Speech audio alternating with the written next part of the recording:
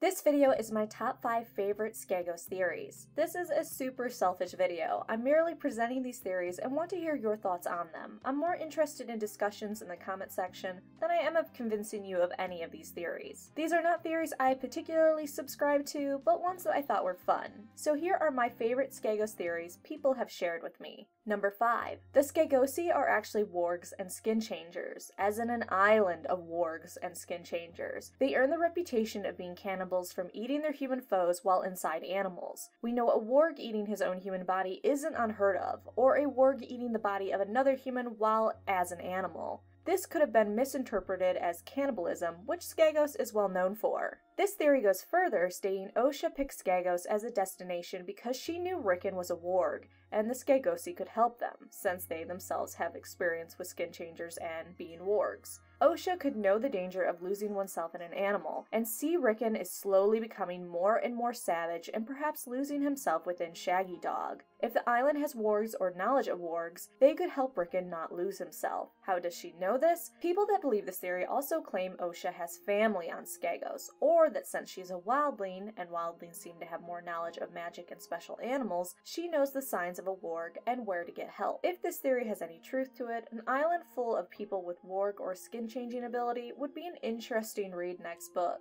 Downticks to this theory, there's really no evidence that the Skagosi are wargs or have any skin-changing ability. It's mere speculation that Osha brought Rickon to the island because of it. And how would Osha know Rickon had this ability? He's a very young child. Yes, wildlings have more experience with these things, but how easy would it be for Osha to see how much danger Rickon is in, and if he is really losing himself to his direwolf? In reality, Osha probably brought Rickon to Skagos because it was close, away from the mainland's fighting, and she had some familiarity with the land. Number 4. This states that it wasn't Osha that picked Skagos, but Maester Lewin who instructed her to take Rickon to the island. Why would Maester Lewin pick Skagos? Maybe because no one would think to look for a Stark there, or maybe because he knew the Starks had family on the island. Up until the release of The World of Ice and Fire, some felt George was hiding the identity of Ned's mother. His response when asked about her was suspiciously short. Lady Stark. She died. People began baking Skagos conspiracy theories. Was Ned's mom a Skagosi? Did the Starks have close bonds to the island? If the island was full of wargs, is this why the youngest Stark generation is full of wargs?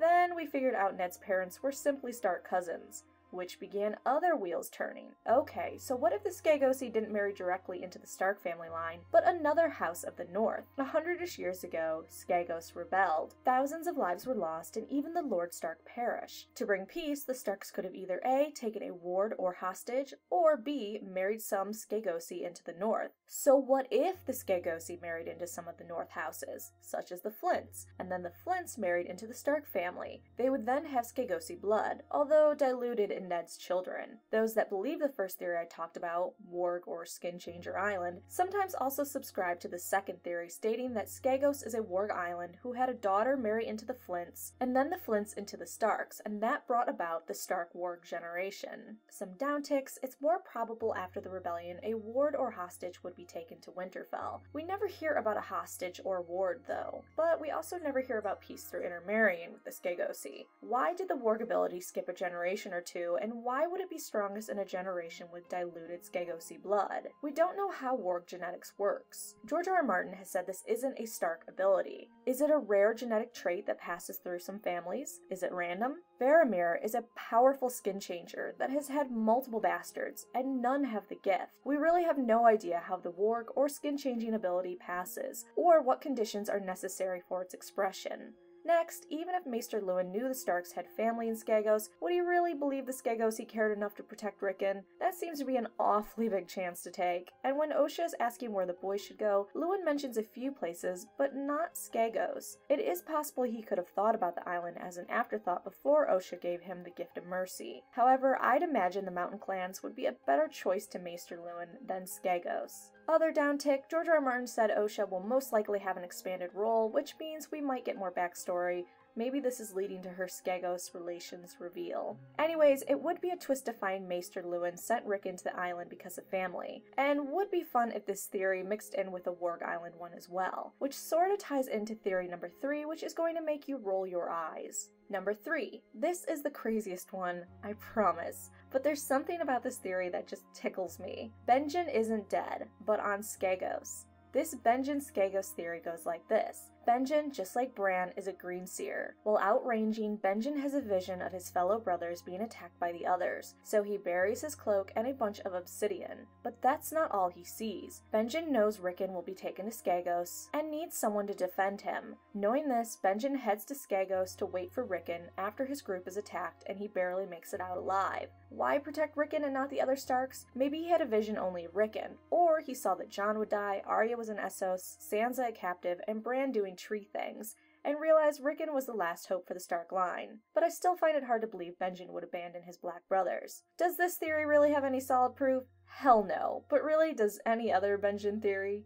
Number 2. The unicorns on the island are actually woolly rhinos. Evidence for this, the description of the unicorns on Skagos doesn't match the unicorns we've seen on House Sigils in Westeros. None of the sigils look like a goat with a horn, as Jon describes it. Weird enough, the A Song of Ice and Fire wiki, which don't ever take that for a legitimate source, the errors that thing has is incredible. But it describes unicorns in A Song of Ice and Fire as a large goat-like animal, even though the House Sigils look like horses with horns. So take from that what you will. But to some, the Skagos unicorn being described differently than the House Sigil unicorns makes it likely the unicorns on Skagos are actually something else and not the mythical unicorns we're imagining. Also, Leaf, one of the children of the forest, states that the unicorns are all but gone. It sounds like the unicorns on Skagos are still prevalent and bred, which makes some believe the unicorns on Skagos aren't the actual unicorns Leaf is talking about. The Skagos creature actually being a woolly rhino would fit in nicely with the Ice Age megafauna we have going on, such as direwolves, mammoths, giant elks, etc. And funny enough, when Marco Polo encountered rhinos, he actually thought they were unicorns. Downticks to this, our woolly rhinos have 2 horns, not one as described in the books, although the description the goat's long horn had raked him could leave it open to having 2, just one being a bit shorter. Also, the woolly rhinos on our planet didn't look like goats with a horn. At least, I don't think they did. But George has demonstrated he's not a zoologist and he can change animals however he pleases. There are also single-horned goats, but they're typically artificially created that way. There is speculation that this may have happened in the past in our own world. There's medieval art that depicts unicorns that look more like goats, not horses with a horn. George Loves History may have read this and then decided the Skagosi bred special mounts with one horn. But really, who are we kidding? I know we all want Skagos to be filled with these guys. And my favorite theory number 1. The Skagosi aren't actually savages, or their reputation is way overblown. People question if the island's reputation is purposely exaggerated to keep outsiders away. What better way to be left alone than create this frightening image of psycho cannibal savages? George likes to show us point of views from characters that see a culture or group as savage or barbaric. However, when we get to know this other culture or people, we often find those assumptions aren't true, or not completely. Sometimes it becomes apparent the savages are just as cruel as civilized Westeros. There are some that think that the island of Skagos has a rich culture that doesn't revolve around barbaric murder and cannibalism. However, there are others that think even though they do practice cannibalism, it isn't because of savagery, but an alternative burial rite. If the wildlings burn their dead to keep them from coming back, could the Stoneborn be eating them for a similar reason? If to not keep the dead from coming back, it's still reasonable the act of eating their own could be a burial or spiritual rite. Tribes in our own world have practiced the same. And we know blood magic is very strong. Maybe the Skagosi perform blood magic to strengthen their magic. Another thought is, what if they ate each other one tough winter and then the tales simply stuck? Or the practice somehow stayed, maybe through lean times, until it was just ingrained in their culture. Or someone from Westeros met 1 or 2 crazy Skagosi that got to the mainland and assumed they were all crazy human flesh eaters. Or what if they really are just crazy bastards that like chewing on human flesh? Some evidence given for them being non-savages. Bale the Bard, if the wildling story can be true, came to Winterfell under the identity of a Skagosi. He was welcomed into Winterfell, sat at Lord Stark's own table, and entertained the lords there. If the Skagosi are so terrifying and brutal, why would they welcome a bard from there to sing to them? Maybe because the Starks have a habit of welcoming singers north or south, but it still seems a bit off to welcome a savage to dine at your table. When Noya talks about seeing Skagosi at Eastwatch, he merely mentions it. He doesn't tell it as a story of barely surviving or add anything dangerous about them. He even listened to some of their conversations. If they are that savage, why wouldn't he interject something about it? Probably because the Skagosi aren't as brutal and savage as people would like them to seem. And they have for what passes as noble houses over there. This means they have some type of leadership, and adds weight to them not being as uncivilized as we're led to believe. There's a lot of possibilities, and the idea this isn't a plain and simple cannibal island really intrigues me. I hope there's more to the island of Skagos than a silly island full of cannibals.